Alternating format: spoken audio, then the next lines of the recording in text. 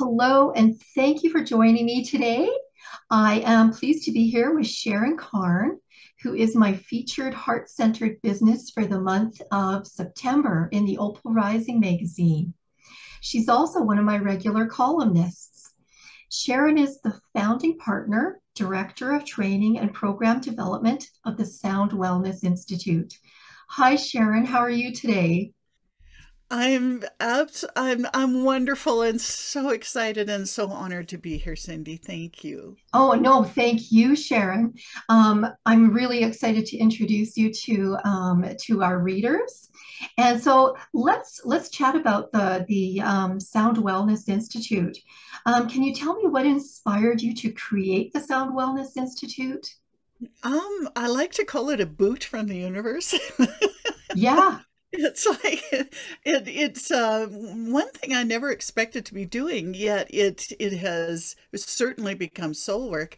I've been a musician all my life and had been on faculty at Mount Royal University for almost 30 years in the conservatory teaching music, and at the same time for many years doing training in sound healing and sound therapy. Well, after I went to the United States to study with Jonathan Goldman and Tom Kenyon, and it wasn't long after I got back from the second year of studying with Tom Kenyon is I received a call from out of the blue from the Integrative Health Institute at Mount Royal University, and the director Elaine, she said, "Sharon, I hear you're into sound therapy." And Wow. I said, yeah, absolutely. It's been a passionate area of study for me for many years. And she said, well, they were sponsoring a study on stress and they wanted to use sound therapy as one of the interventions to study. So she asked me if I would create a program as a facilitator in Mhm. that study and then deliver it to the study people, the volunteers. And I did that. That was back in 2008. We started the conversations in 2007, Cindy. Oh And my on the God. last, oh my goodness, on the last day, I was surrounded by the people in the class saying, this Mhm. was so helpful. How do we learn more? Mhm. And I was speechless. I had no recommendation. There was nothing. And so I said, well, okay, let me come up with something. And a month after I finished my part in that study, I Mhm. created Sound Wellness as a way to get this really helpful information out to a larger audience.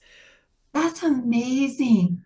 It And I have to mention I sat in on one of your webinars where you did the tuning forks and the singing bowls, like I see behind you there. I love those. But it was amazing for me. It opened up a new experience. And now, I pay more attention to sound and vibration. So now, tell me, who is the Sound Wellness Institute for? And I know you've got some programs and some certification, and you did mention something about a Canada Job Grant Program. Oh, the sound wellness has evolved over the years, and in 2017 we created the Sound Wellness Institute, Cindy, because one of the things that had bugged me so much after I finished my own training is I always believe in professional associations, and Mhm. we couldn't find one anywhere on the planet actually that recognized sound healing and sound therapy as a recognized modality. And I thought, that's got to change. So we raised the bar on everything we created with our certification program for holistic practitioners. Sound is a powerful complement to so many different modalities. Mhm. So we created the highest competency certification we could, which is a competency certification, which means there's online testing, there's in-person testing, similar to what massage therapists go through in Okay. their training so that we can be really confident people really are comfortable with handling the tools and the Mhm. knowledge. And so we, because I really wanted to see sound at a higher level of recognition with professional associations, we approached the Natural Health Practitioners of Canada Association. They're the largest professional association in the country. They're Hmm. nationwide. And we asked them for formal approval of all our programs, and they did. We sent them a 300-page proposal and a box full of textbooks that I've Oh my written. God. And so they did. So practitioners who are members can receive credits for taking our programs for Hmm. their upgrading they do every year. And also, a person who has our level 2 practitioner training can register as a member. That's a first in Canada. And I'm so excited about that. So a person with only sound training can now become a member of a professional professional association. So it was something that I really felt needed to be changed, and I'm just so grateful for that. That's amazing. So we have programs for holistic practitioners who want Okay. to integrate sound into their practice. Hmm. Oh, okay. And you're in Calgary, correct? Yes, we're in Calgary. Okay. So to do the programs and the certification, I would need to be there in person for No, that. one of the things we discovered, and this was something that I had a lot of questions about Hmm. when we started this, Cindy, at the beginning of the pandemic, we couldn't do any live events, so we just put everything Right. online. And I had a lot of questions about how do you use the tuning forks and the Hmm. singing bowls, which are hands-on body tools, and how they would work and how the training would work and the practice would work with doing this all online. Oh, And it right. worked like a charm. So we've had students attend our programs from all over North America, Hmm. from as far away as Kuala Lumpur and Dubai.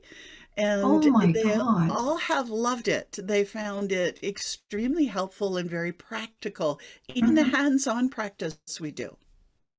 That's wow. I know because when I sat in that webinar with you and you did the tuning fork and there was one therapy or something that you did there where you could actually feel the vibration of that tuning fork and I think I had a headache that day, and that tuning fork vibration actually eased my headache from where you are. I'm on Vancouver Island, you're in Calgary, and from that, just over sound, it just amazed me. It, it's expanding my own perception of how powerful sound is, even Hmm. in this format, Cindy, and how Yes. awesome it released some of the pain from your headache. I've seen so many stories like that over and over and over with online sessions, Hmm. and our practitioners also with the online sessions we do, and in the practice that we do, because we have a lot of ongoing support for our practitioners. So we have monthly gatherings, actually 2 monthly gatherings, where Hmm. we practice or we have a special topic and of interest to practitioners and bringing something into their practice they want to practice more on or learn more about. Oh, that sounds great. Is maybe you can give me some information for that? Like, is it open to anybody, or can they join? Maybe you can give me some information about that, and I can tack it at the end of this podcast. Oh, well, thank you for that. That's something I hadn't really thought about because right now it's just for our practitioner community. But let me think Hmm. about that because if Okay. other sound practitioners want to come in and explore how we're using the tools and that, yeah, that's a cool idea. Oh, well, I'm glad I could help. Everything. Oh, yeah, I love that. I haven't said anything about the job grant program, so Oh, yes, yeah, I'm let sorry. me I probably took you off tangent there. No, go Oh, ahead. I want to hear about that. We were so excited in about 2 years ago, near the beginning, I guess about a year into the pandemic. We found out from the Canada Job Grant Program that our programs qualify for the Canada Job Grant Program and that they had expanded I guess the requirements for applying to include a very, very small businesses because so Oh, many small businesses were challenged with mm-hmm, all of the shutdowns and restrictions. They mm-hmm. expanded the job grant program so small business owners could take part in training.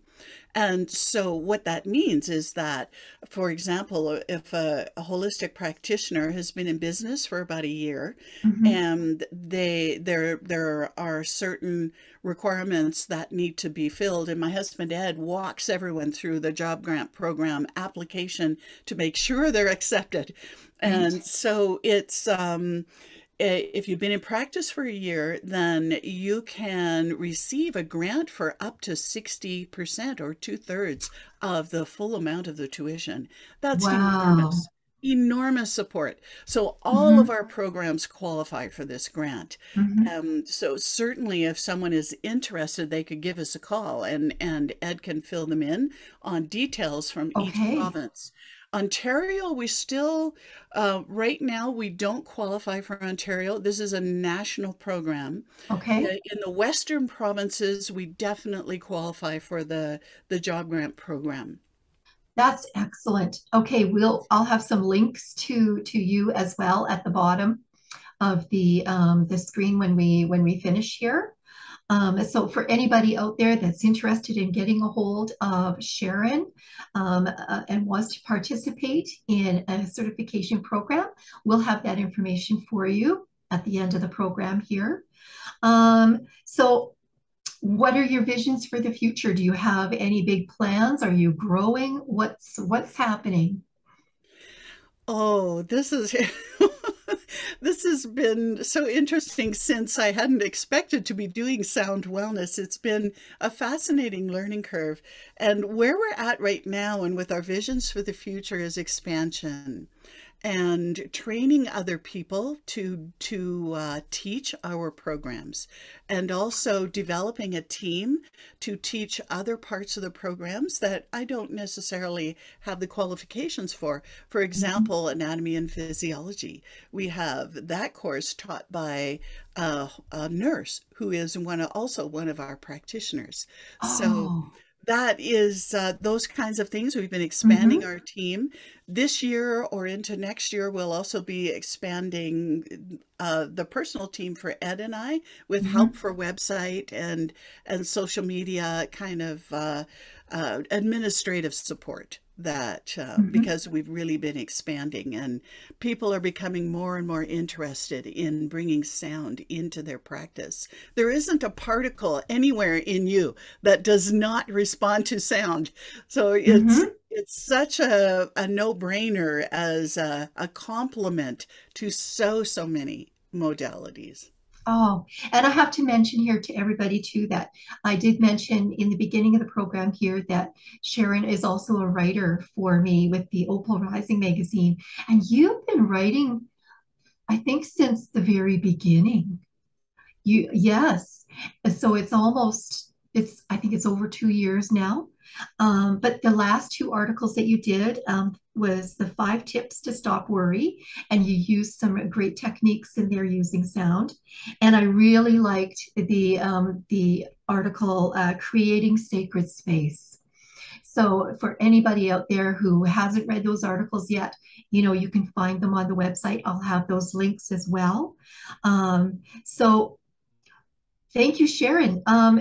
It has been such a pleasure talking to you today, and let's do this again. And I'm sure we will do this again because I am really interested in sound. So, oh, okay. Well, thank you. And I wish it didn't have to end, but we're kind of running out of time here. So, thank you again, and goodbye, everybody.